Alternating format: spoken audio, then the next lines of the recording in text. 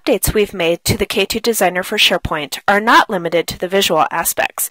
We've also done a ton of work around usability of the overall workflow authoring experience to ensure that it is easier and more intuitive for the people who use this design environment.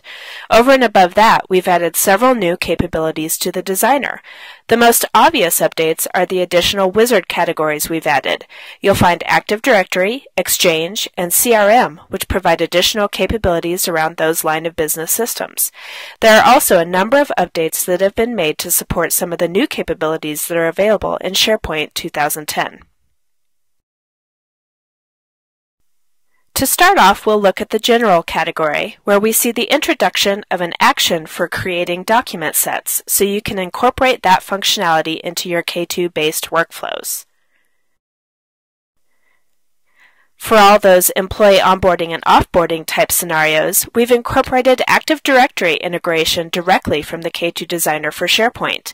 An extensive list of capabilities is available, including creating a new user account, adding an existing user to a group, creating new groups, and other key capabilities typically used in employee management scenarios. New actions for Exchange integration have also been added. So now, as part of your workflow, you can provision mailboxes in your Exchange environment or simply include workflow tasks like creating a meeting request or sending an Outlook task to a user.